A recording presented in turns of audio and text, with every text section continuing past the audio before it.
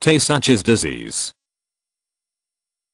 Tay-Sachs disease, a genetic metabolic disorder caused by deficiency of the enzyme hexosaminidase, hex-A, that results in a failure to process a lipid called GM2 ganglioside that accumulates in the brain and other tissues. Abbreviated TSD. The classic form of TSD begins in infancy. The child usually develops normally for the first few months, but head control is lost by 6 to 8 months of age. The infant cannot roll over or sit up. Spasticity and rigidity develop, and excessive drooling and convulsions become evident. Blindness and head enlargement occur by the second year. The disease worsens as the central nervous system progressively deteriorates. After age 2, constant nursing care is needed.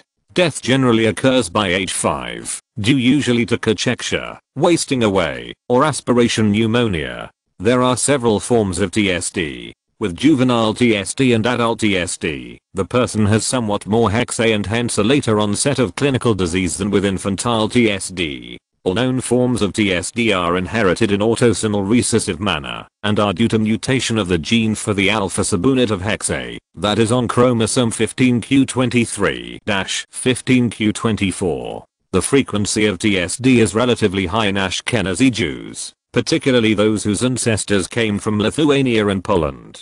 This is believed due to founder effect, mutation in one of the founders of this group of people. Knowledge of the biochemical basis of TSD now permits screening for carrier status and prenatal diagnosis. The disease is named for the English physician Warren Tay and New York neurologist Bernard Barney Sachs, who made key early contributions to the recognition of this disease. In 1881, Tay described an infant he had seen with progressive neurological impairment and the cherry red spots in the retina characteristic of TSD. Sachs saw a child in 1887 and the child's sister in 1898 with the cherry red spots and arrested cerebral development, and in 1910 he demonstrated the presence of accumulated lipid in the brain and retina. TSD was once called amaurotic familial idiocy, a term to avoid, and today it is also known as type 1 GM2 gangliosidosis, B variant GM2 gangliosidosis hexosaminidase A deficiency, and hex-A deficiency. See also, Sandhoff disease.